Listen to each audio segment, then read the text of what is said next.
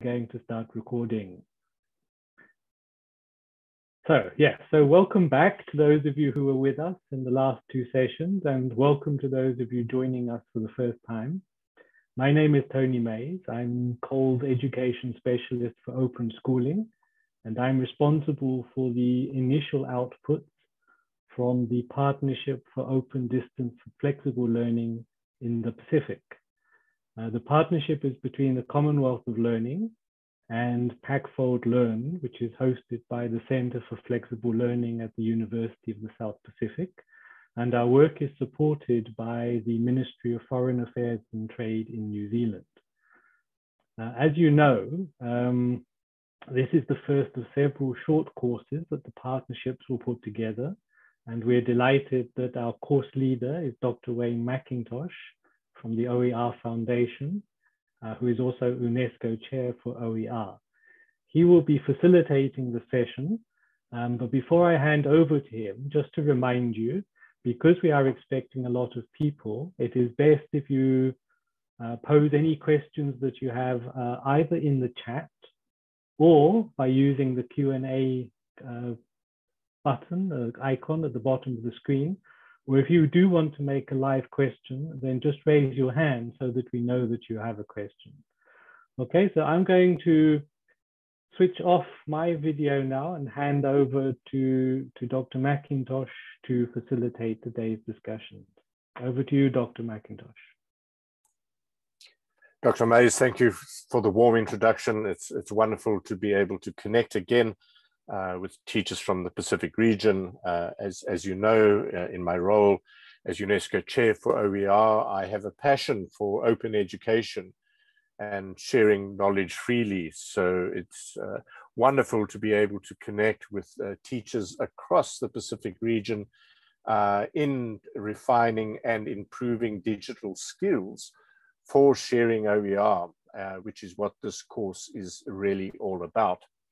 And so what I thought I would do today is we are moving into the phases of the course where teachers are now designing and developing OERs, printable teaching resources for inclusion in their lesson plans. As you know, there are 3 resources which you are invited to develop to include in a final lesson plan.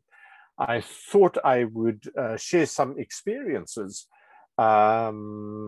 relating to what we are seeing from the submissions coming through, so that those of you that are moving forward with the submissions don't make any of the mistakes that others have made. I see that there was an early question. I might as well just answer it right now at the start. And the question comes from Miri, who asked the software applications which we have recommended for download and installation in the DS4OERS course. Miri wanted to know is if they would still be fully functional once the course has been completed, or do they need, or do participants need to subscribe or pay license fees to continue using the software we have recommended? And in answer to that question, no, there is no need to pay any fees whatsoever or take out any subscriptions for any of the open source applications we have recommended, because they are free and open source software tools, which you are free to use. You are free to share them with friends. So if you've installed them on your work machines, you would also be able to install the same applications on your personal computers without the need to pay any licensing fees.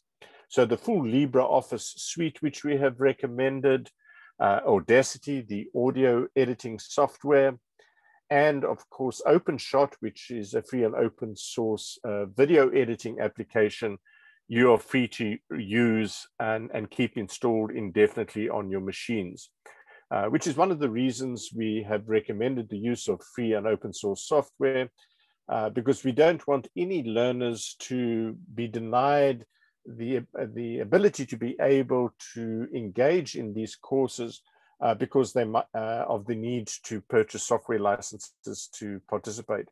And I think it's actually quite appropriate that we use free and open source software tools when developing and sharing OERs. So what I might just do at this stage is commence with a screen share. Here we go here. Start the screen share here.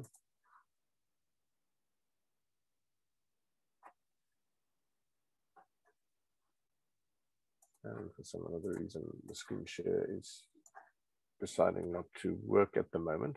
Let me just go through that again. Here we go. Okay, that should be coming through for you now. Yep, it's there now. Perfect. Thanks, Tony. Right, so again, this is the course website, and I want to begin today's session by having a look at the first resource which learners are invited to submit.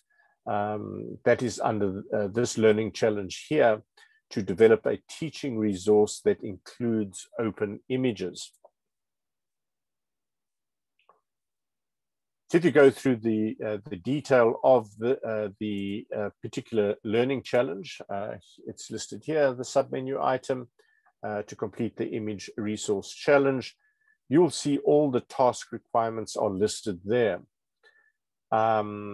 Of interest, the vast majority of resources that have been submitted by DS4OER participants, we have not been able to approve for issuing the badge. And I'll explain in a moment the kinds of problems we have been encountering, many of which are in fact related to breach of copyright issues. So every submission that is made by DS4OER participants is in fact checked by myself and or the facilitators who are helping out on the course. And the things that we are looking for is to make sure that as a course on copyright and open licensing, that the copyright provisions have been adhered to. And in many cases, learners have submitted resources, and I suspect unintentionally, that actually do not meet the copyright requirements. And examples of this include not attributing the images that are included in the resource, or correctly attributing those images. And so you'll see in this particular task, you're required to upload 2 openly licensed images as part of the task. And by uploading those 2 images, there's also a requirement to attribute those resources correctly using the tassel method, which is the title, acknowledging the author, providing the hyperlink to the source, as well as stating the copyright license needs to be there.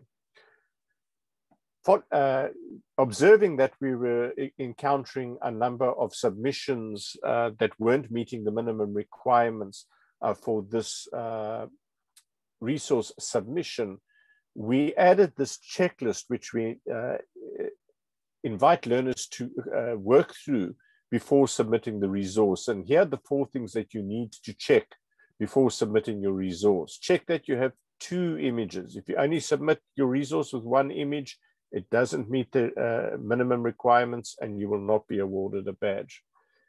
You need to use the correct attribution, and there's a link to the course materials here, which explains how these images have to be attributed. You need to check that the licenses of the images, the 2 images that you're including in your resource, are compatible for relicensing the work or licensing the derivative work. Again, there's a link to the course materials, which explains how this is done. And finally, and this is in fact, in many respects, the most important aspect, as the author or the copyright holder of the resource that has been created, you need to include a copyright statement which assigns an open content license to the teaching resource that you've created. If you do not include a copyright statement with an open license, that resource does not qualify as OER which means we do not have permissions to share the resource on the website, because as the author, you have not applied an open license giving permissions to us in order to share that resource openly. And so in all the cases where a resource has been submitted without an open license for the resource, we have asked the learners to please resubmit so that we have the permissions to share the resource. Once the resource has had an open license applied to it, and it is the correct open license, we then make that resource available for all the learners on the Moodle website to see. So that's just by way of example. Please check through the checklist before submitting your resources. So what I thought I would also do today is actually have a look at a couple of examples of resources that have been submitted. So if I move this across here, Tony, if you could just confirm that you see the parts of a plant resource that was developed by one of the participants. Yes, I confirm. Thank you. So here's a great little resource, a worksheet which is designed for learners to complete or fill out the labels for different parts of a plant. And it's actually quite a useful resource for handing out in the classroom. But there are a couple of challenges with this resource. If you look at the image that has been included here, I can already see at the bottom there, it says sciencefacts.net, which leads me to believe that this is potentially not an open resource or an openly licensed image. And because this is not an openly licensed image, means that the learner who created this resource is in fact in breach of copyright for a number of reasons. They've made an illegal copy of the image. And in fact, you'll see in the attributions here, it says that that image is licensed to ScienceFacts and it's all rights reserved. Reproduction in whole or part without permission is prohibited. So the license statement that the learner includes here actually emphasizes the fact that you aren't allowed to make copies of the image. Moreover, you aren't allowed to, with any copyrighted work, to make a derivative work of that copyrighted work. So this particular resource is in contravention of copyright. Now, the way to fix this is actually quite easy, because I think this is a great resource that would be of benefit for use in the classroom and for sharing, is to find an alternate image that actually is openly licensed.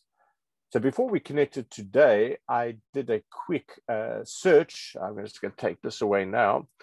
To see if I could find any images. And I went to the Wikimedia Commons and I found this image. And if we scroll down here, you will see that this is an openly licensed image. It's a Creative Commons Attribution Share Alike license, which means we are allowed to reuse it. We are allowed to make derivatives of that image. So that participant could substitute the image that was submitted there with this one. And because we have permissions to adapt and modify this image resource, the adaptations that could be made is the labels that are here could be blanked out and then substituted with empty blocks for creating the worksheet. Similarly, the shoot system could be blocked out by editing the image. And because this is an openly licensed image, it could be included in the resource. Of course, then the image would need to be attributed. And so what is required in terms of our TASL acronym, we need to attribute the title of the resource. So the title of the resource here is Lingua Franca Novo, which is the title that this author gave the resource. The author of this resource, you could see it was an own work submitted by this user. So the author would be C.G. Buri. And the license would be a Creative Commons Attribution Share Alike license. You can see the license there, and all the links to the license are in fact there. So it's a relatively simple process to fix that resource. And when a submission is made, we do provide feedback comments on the resource, stating what is wrong with the submission. I should point out that the comments on the feedback we provide after submitting a resource and giving you permission to resubmit sometimes aren't that easy to find.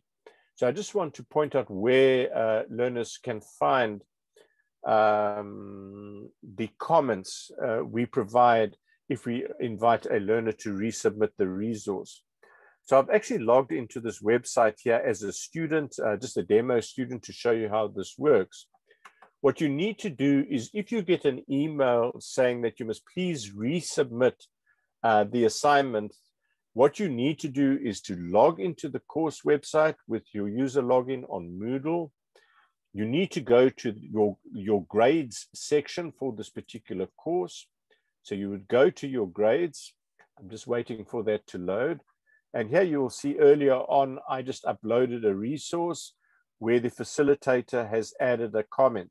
And the comment was, as the author, I must please add a copyright statement and apply an open license. So that is what was required in order to fix up the resource, so to speak, and then resubmit it. So that is in terms of where you find the feedback on resources you asked to resubmit. So let's have a look at a couple more examples. I'm just going to randomly select examples. Yep, sure. Can we just pause a moment? We've got Miri. Miri is wanting to ask a question. She's raised her hand. Yes, please go ahead.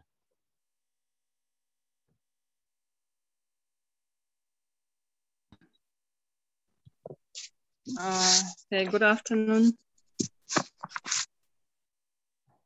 Good afternoon, Miri. Good afternoon.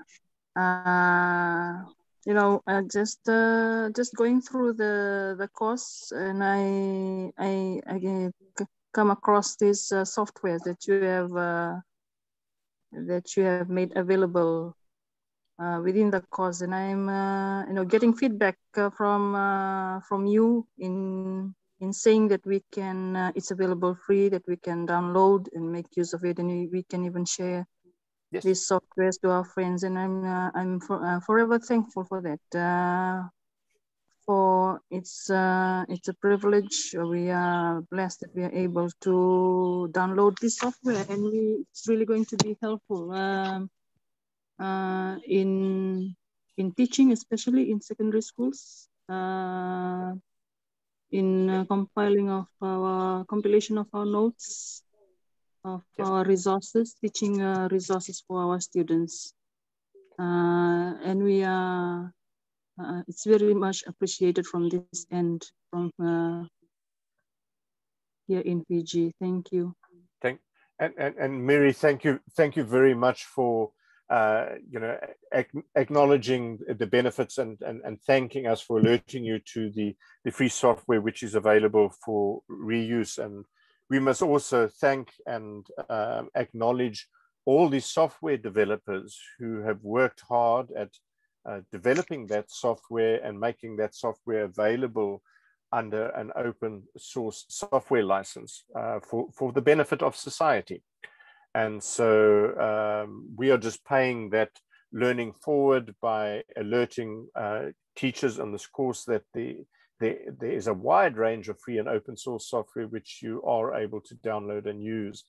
So I'm very happy that you're finding it useful and that it will be beneficial to teachers in Fiji and elsewhere. I should also note that as free and open source software, you could share it with your learners. So if any of your learners, particularly in secondary school, are looking for software applications to be able to use without cost or without risks of transgressing any copyright licenses, you would be free to share that software, that software with your students as well. They can just then download it on their home machines. I am aware that there are in many places, particularly the remote rural locations, that the cost of bandwidth is expensive for many people.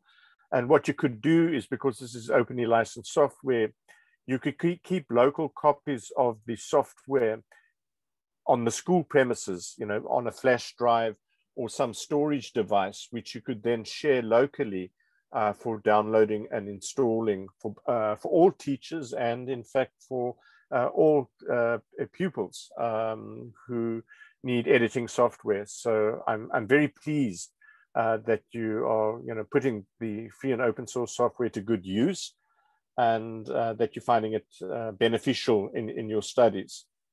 So thank you for that feedback. Right, are there any other questions at this stage? Not at the moment. Not at the moment, okay, not a problem. Then I can continue with looking at a couple of examples of submissions we've received. Let's alternate and actually show you a resource that actually meets all the conditions. Oh, here we go. So here's a resource that has been, it's a worksheet that has been developed to label the different parts of a computer, which I imagine this is a possibly computer studies or something like that. And here you can see it has met the requirement. There are at least 2 images that have been included in this resource. And you'll see here in the worksheet, numbers have been added, which correspond with the different parts. And then learners are expected to complete the labels. In this particular example, the solution has been provided, which is great. But more importantly, you'll see that the 2 images have been correctly attributed. So there's this one image, the second image, they have both been attributed correctly. It has the title, personal computer, unlabeled, which is the title of that image. There's a hyperlink to the author of that resource. And you'll see that this link here of the title of the image actually goes to the direct link on the website. I'm just opening up the website here. You'll see if I click on that link takes me to the image source, not just a website, Wikimedia Commons. It actually takes me to the actual image. And so we check to see this when you're submitting your resources, that it goes to the actual image. You'll see the correct license has been cited here. It's a Creative Commons attribution license, and it links through to the license. And most importantly, the author in this particular case, and I can legally cite the author because the license permits me to do that. I can legally share this resource. This author has decided to release this OER under a Creative Commons attribution non-commercial license, and the license has been correctly attributed. So in this particular case, the minimum requirements have been met for this resource, and so this participant has earned their digital badge for this particular resource. So there we go. Let's go and have a look at another example. Let me see, I'll select this one here. Okay, so let me not do that one just yet because that's the next challenge, parts of the plant. Here we go. Okay, so here is another example. I won't mention the participant's name. We're not here to name and shame any participants. We're here to learn and apply copyright correctly. So this participant has in fact included 2 images, which is correct. There's a requirement to include 2 images. There's the second image that has been included with this resource. However, the attributions are not correct. even though the title of the image has been mentioned, it doesn't actually link anywhere. It isn't a hyperlink going to the source of the image. You'll see what this particular learner has done is added a Creative Commons attribution, non-commercial, no derivatives license to this image. However, if I go to the source of that image or the actual website where that image comes from, so let me just go here. So here's the website. It's called Reader's Hook. You'll see the images. They are contained here on the website. If I go and I scroll down to the terms of usage here, you can go and read the detail. Or in fact, you can see right here that the copyright of Reader's Hook is all rights reserved. In fact, if there was no license statement, we know that there doesn't have to be a license or a copyright mark for if anyone to assert copyright. All works are automatically all rights reserved, even if there isn't a copyright statement. Only if there is a clear open license associated with that resource will it be an openly licensed resource. So what has happened here are a number of breaches of copyright in this particular example. If we go back to the actual resource, an illegal copy has been made of the all rights reserved resource that was found on that third-party website on 2 occasions. So in both cases, these are all rights reserved images that have been copied illegally.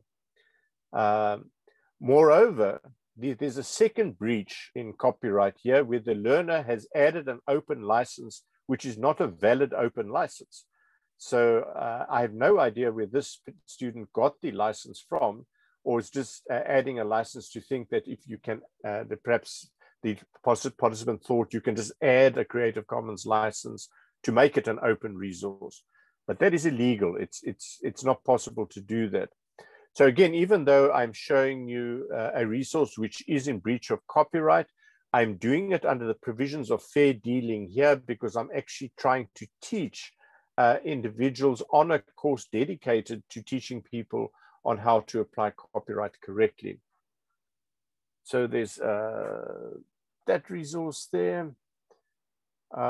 Here's another one, which even though this doesn't apply to the school level, there are some participants in this course who are working at tertiary education institution libraries. So here's a resource that includes 2 images. There's a screenshot image here to the right, which is showing a list of references. And if I scroll down, there is another image here of a question mark, which is included in the resource. So this resource has included 2 images, which is a requirement. In the first instance, you'll see that the image has been correctly attributed in the caption here. It acknowledges the author, it links through to where the image is, and it states that this resource was dedicated to the public domain using the creative CC, what we call the CC0 public domain dedication. There are a couple of activities here that the learner needs to complete and provide their answers. And you'll see here that this resource has been, this derivative work has been licensed under an open content license. This is what we call the copyright statement. The creator was N-Skeen. The derivative work is now released under CC by SA license. They've used the correct license, taking a remix compatibility into account. So there's a public domain resource. There's also a CC by SA resource here. So this derivative work needs to be relicensed under the identical license, CC by SA. So the author has correctly relicensed that work under CC by SA. So there's an example of a resource which has met the minimum requirements. And as I stated, if if the resource is in breach of copyright, we cannot legally share that resource with others. If it doesn't have a copyright statement where the creator, the author, or the copyright holder has actually released this in an open license, we can't share it as OER. So those are very, very important aspects in this course that you need to make sure you abide by before you submit your resource. So let me just leave it there for a moment to see if there are any questions that have cropped up as we were progressing with the discussion.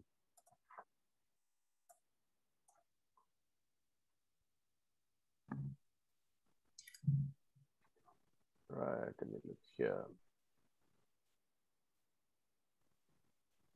Okay, so there is a question about the use of Audacity and OpenShot for the later challenges. I'll come back to that in a moment. I believe it comes from Geeta. And Geeta, congratulations on the badges that you have already attained. It's great to see your progress. Congratulations. I'll come back to that in a moment. I just want to share one last resource just to highlight another challenge.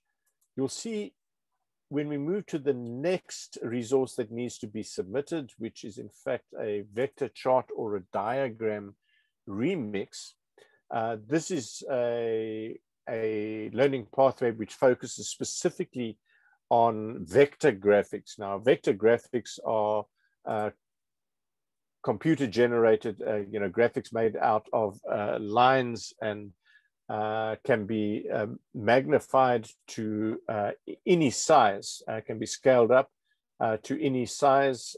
Here's an example of a vector-based graphic that can be scaled. You can see here, if this image is enlarged by making it bigger, it won't pixelate or lose its quality because it's a vector-based graphic that the computer automatically resizes it. If you do that with what we call raster graphics, photographs are examples of raster graphics. If you enlarge them greater than the original resolution or the original size of those images, they'll start to pixelate, which tells us that they are not vector graphics.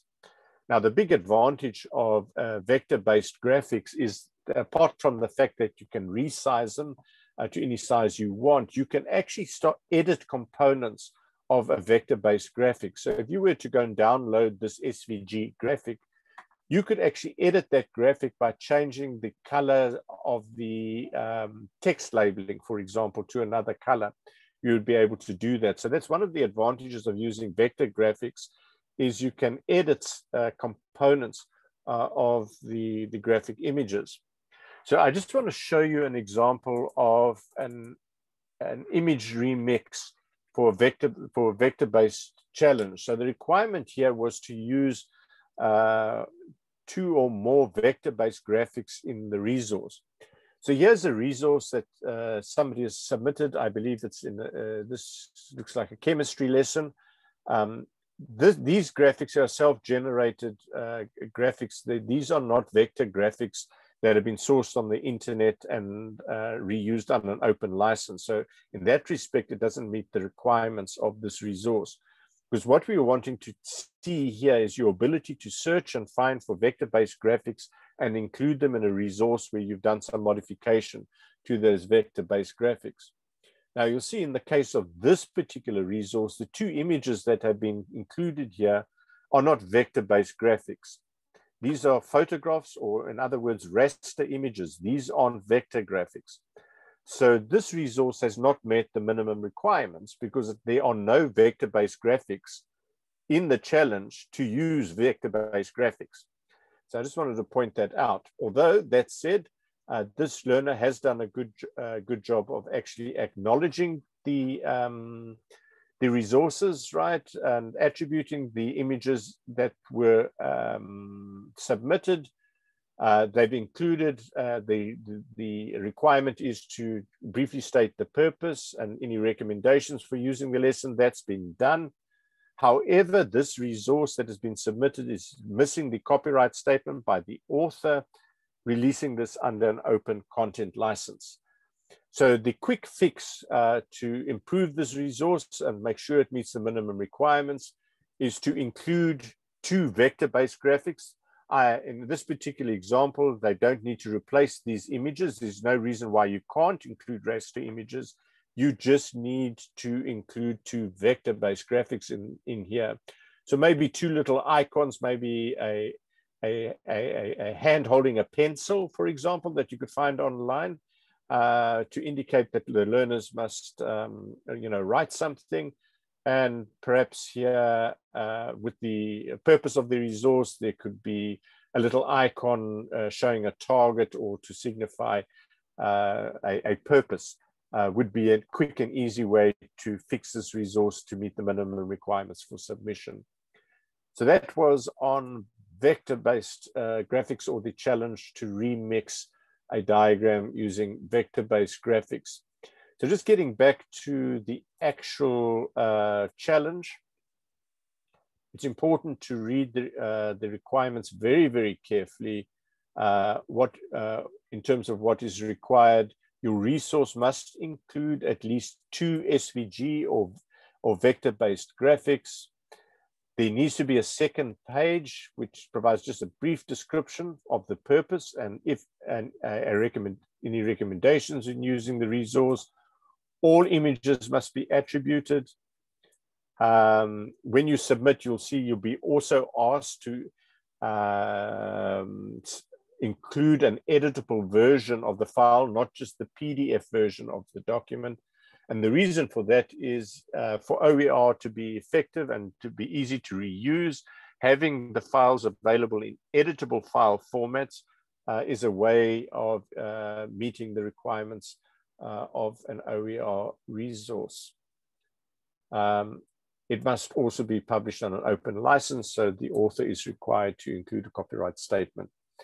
So what has happened here, the learner didn't read the instructions clearly, making sure that the resource meets the minimum specifications. And so, it's an open question. The majority of us are teachers and educators in the classroom. How do you address the challenges of learners not reading the instructions when submitting their homework and assignments? We strongly recommend that all the participants read the instructions. So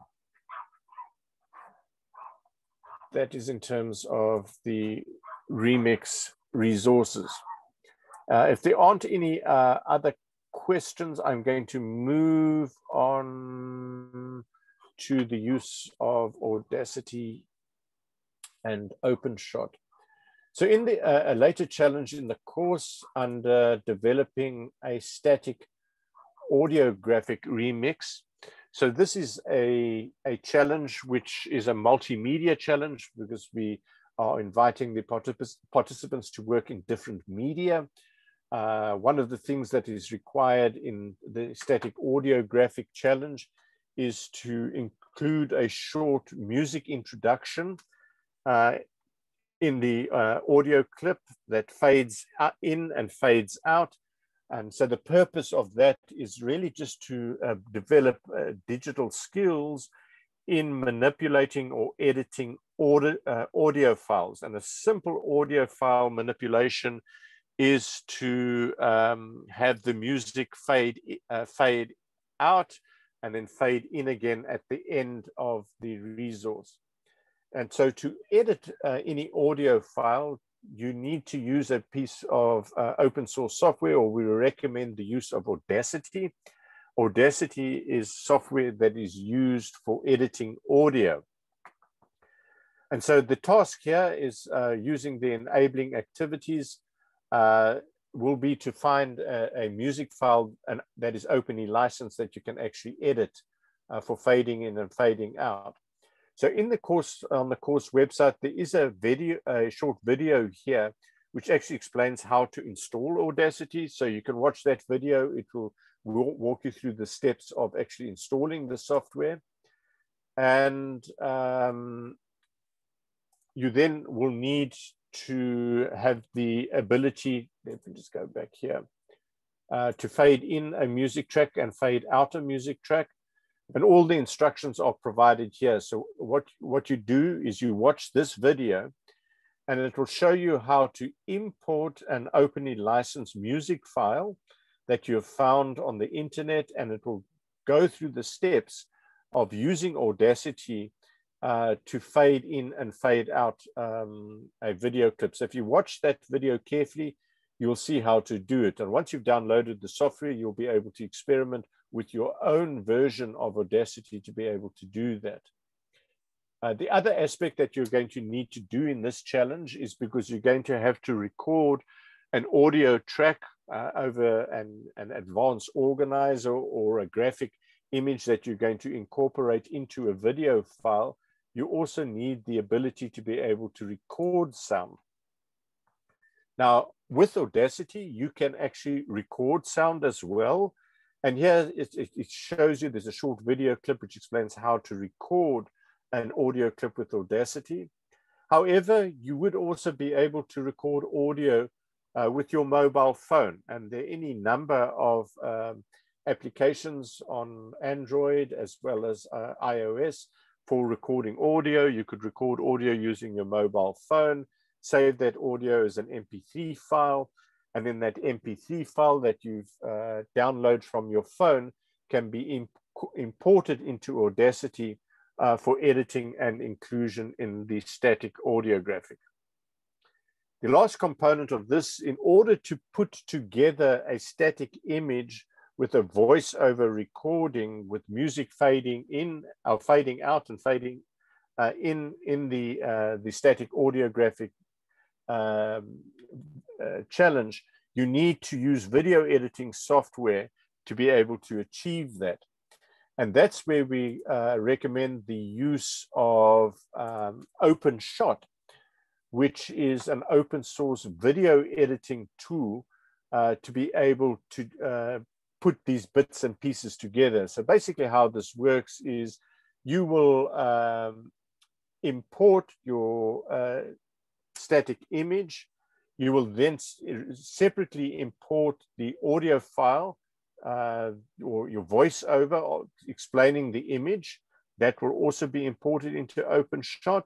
The music clip at the beginning and the music clip at the end will be included, and then you adjust the timing so that the duration of the image displays for the time, for the full duration of the audio voiceover.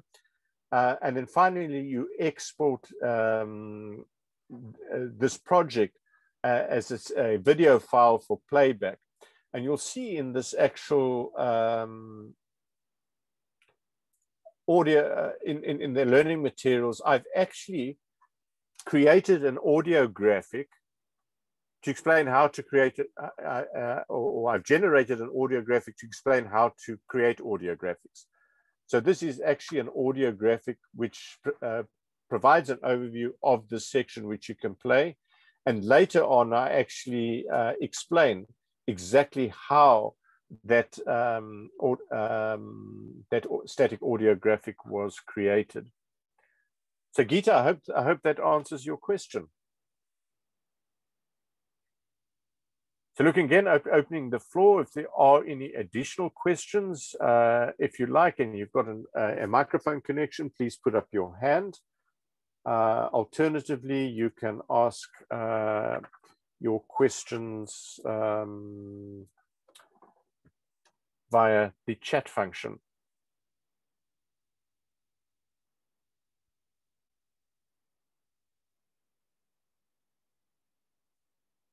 I'm not seeing any more questions. I'll wait a couple more minutes.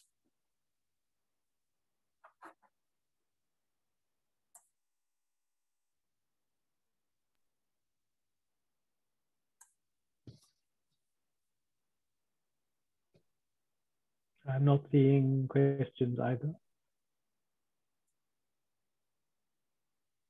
I think one question I would have, since we're now talking about the challenges,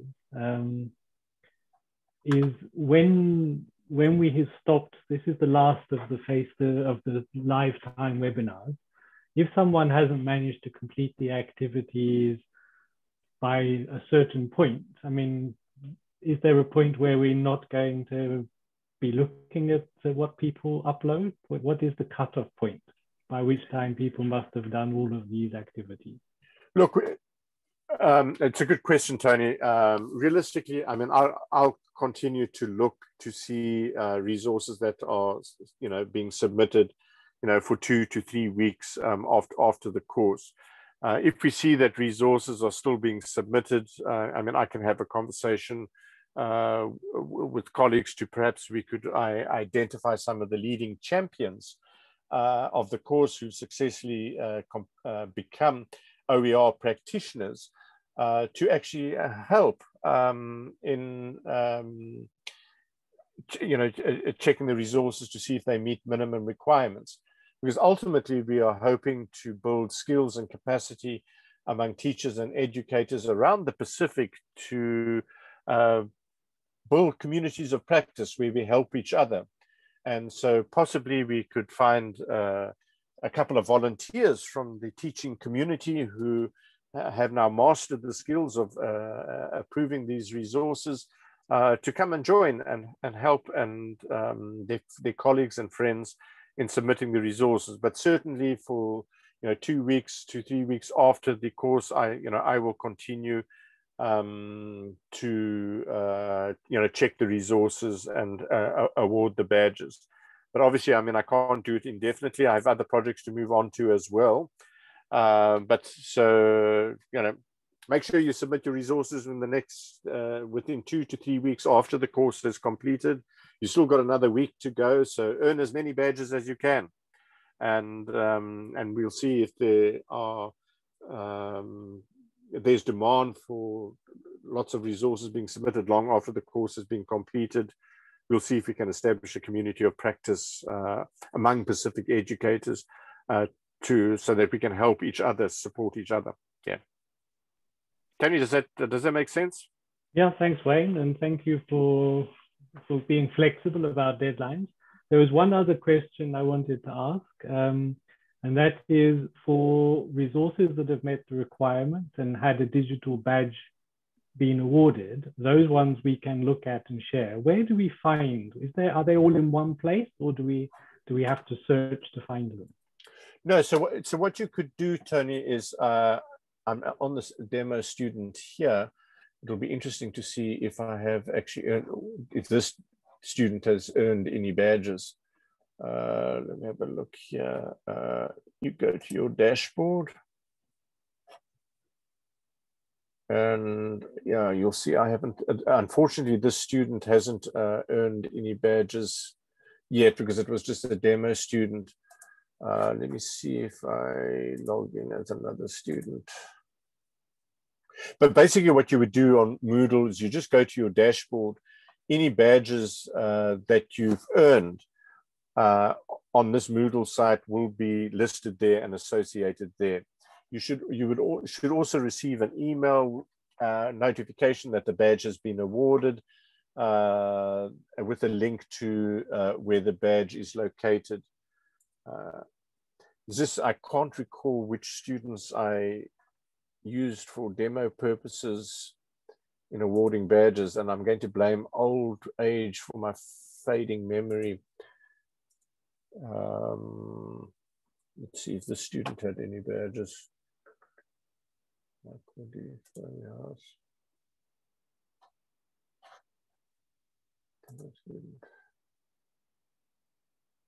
Profile. Yeah, there we go. So you'll see what I did there is I went to my login link. Okay, you're not sharing screen at the moment, so we can't see. Fair enough. Let me. Okay. I just need to get the.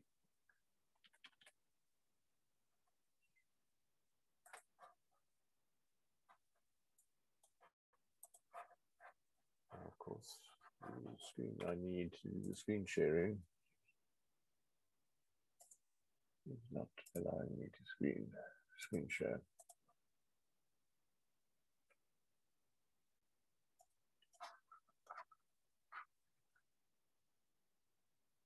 Oh, that's a bit frustrating. Zoom is not allowing me to share my screen anymore. That's interesting.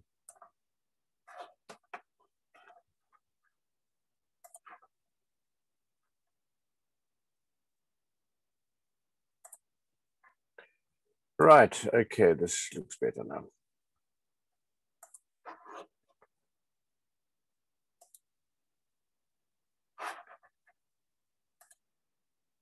Right, apology for the delay there. That should be coming through now. Yes, now we can see it. Okay. So what I've done is I've logged in as a student on the course website, and you'll see there are a couple of courses that this student is engaged with. So let's just go to digital skills, course website you're familiar with.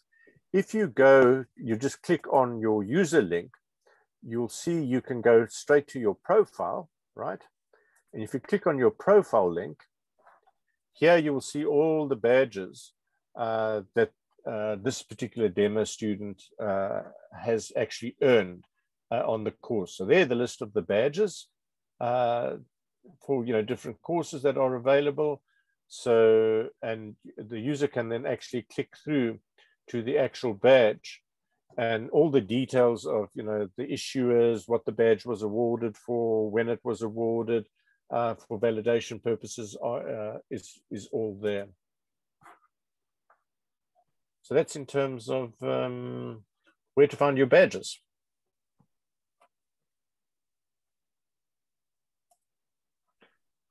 Okay, thanks, Wayne. We've got one question from Joan. I've put it into the private chat to you. I'm going to have to say goodbye to yourself and our colleagues because I'm leading a Zoom session in another one of my Zoom instances just now. And since I'm the host, nobody can start without me. So I'll say thank you and goodbye for now. Thank you, Tony. We'll see you later. Bye-bye.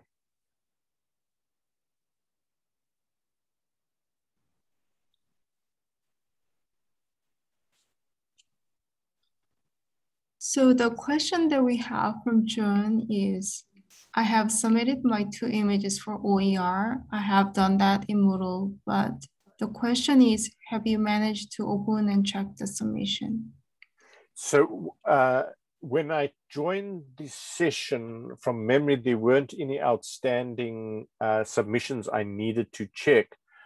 Joan, I'm speaking under correction. I'll need to go back and check again, but my suspicion is that if you submitted a couple of days ago, the resource might not have met the minimum requirements. For example, there might have been something missing.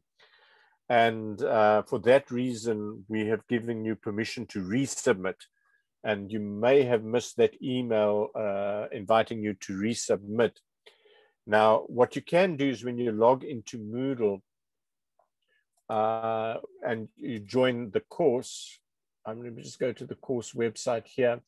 What I recommend you do is check your grades section. Once you've logged in as a student, check your grades section of the course, and you'll see what you have uploaded and submitted and what the status is.